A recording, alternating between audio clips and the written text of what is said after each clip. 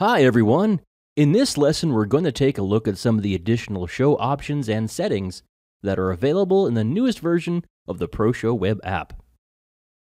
When first building a show or when going back to edit a show, down here at the bottom of the screen you'll see this icon that looks like a gear. Tap this icon to open the show settings. The first option you'll see is the title for your show. By default, all new shows are called My New Slideshow. To change this, tap here, type in a new title, then tap Apply. If you'd like, you can also change the theme for your show by tapping here. Now, as you may recall from earlier tutorials, a theme is a collection of slide styles and transitions that go well together.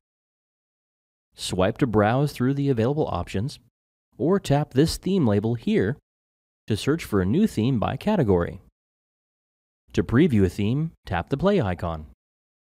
When you find one you like, tap the Apply button.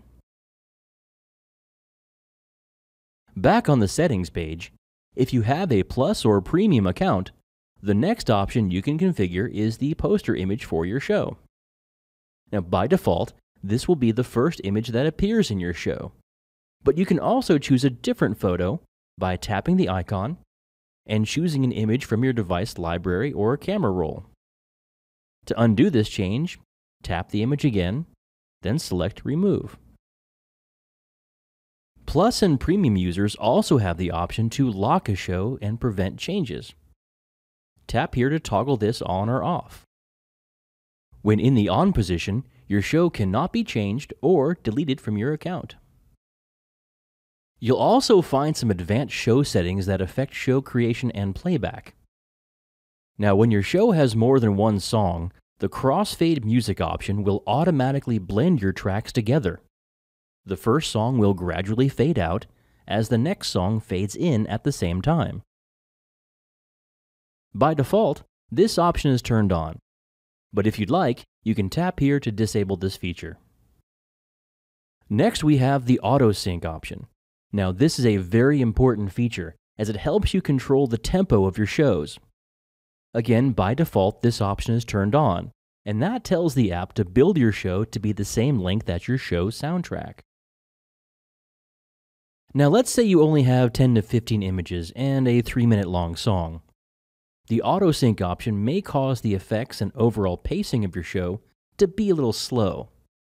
To change the pace of your show, simply tap this to turn it off, then use the slider to slow down or speed up your show however you'd like. Now, when you make a manual adjustment, there are two very important things to keep in mind. First, when your show is rebuilt, depending on which way you move the slider, the app may use completely different effects from your selected theme.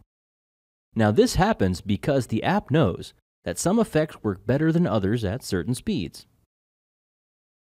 The second thing to keep in mind is that as you speed up a show, you may run out of content before you run out of music. Now, when that happens, you'll no longer hear the soundtrack in its entirety.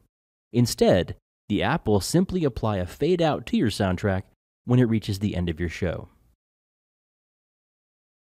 The next option is Private Show. Now, this prevents anyone else from seeing your show outside of your account, even if you've shared a direct link. Simply tap here to toggle this on or off. Now, down at the very bottom, you'll find these options: Remove all effects and Remove all times. You'll use these options when applying custom effects and timing to your shows, which is covered in detail in another training video. Now, moving back up a little, these options are available to premium subscribers only. Used separately or combined, these options are both excellent tools for professionals who want to promote their own brand when sharing shows. First, we have the Watermark option. This allows you to choose any JPEG or PNG image from your device and overlay it onto your show. Now, watermarks will always appear as semi-transparent images in the lower right corner of your videos, just like a network logo. Finally, we have the custom branding option. When you email or share a link to your show, this option creates a more generic, unbranded link. For example, Instead of this, your friends, family, or clients would see this. That's it for this lesson. Be sure to check out our other ProShow web app videos, and don't forget to visit our blog and YouTube channel for even more helpful tips.